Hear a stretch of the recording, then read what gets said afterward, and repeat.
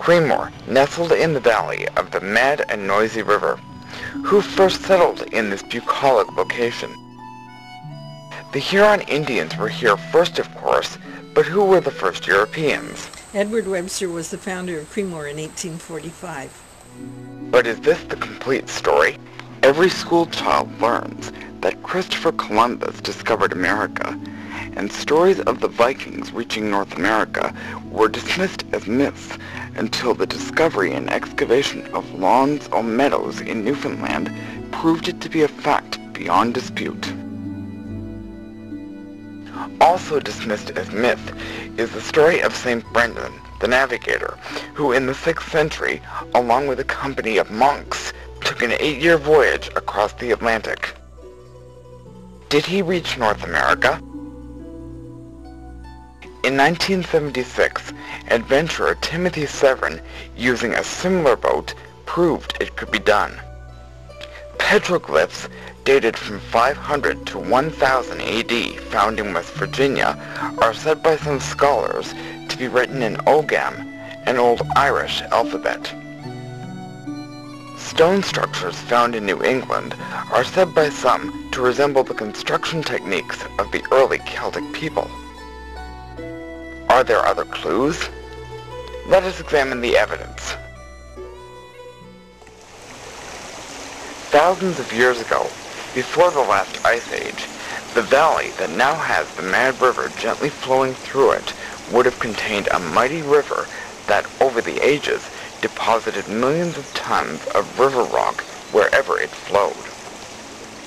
The evidence of these deposits are visible today at the bottom of this old riverbed. Farmers have to put up with this rock deposit. Home gardeners aren't quite so lucky. Here is one gardener's solution to the problem of the rocks in the soil.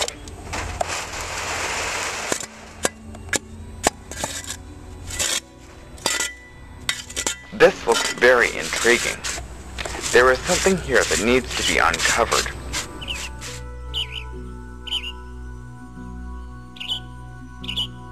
Oh, what is this?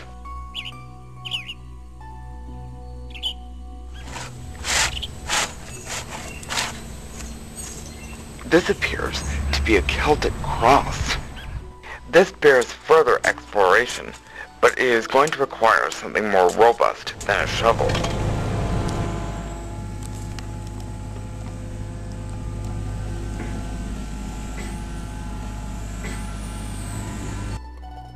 And after much excavation, what has been uncovered?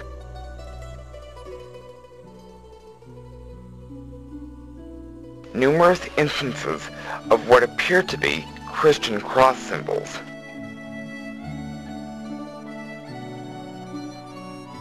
And steps leading down onto a stone-like floor.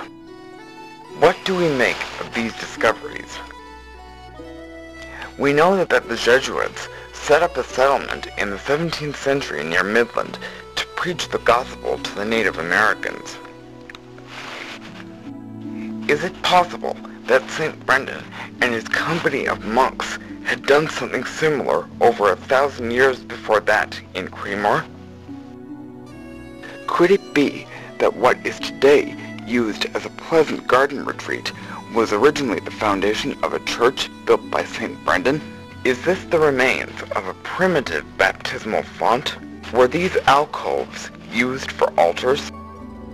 This looks to be a very old whiskey bottle.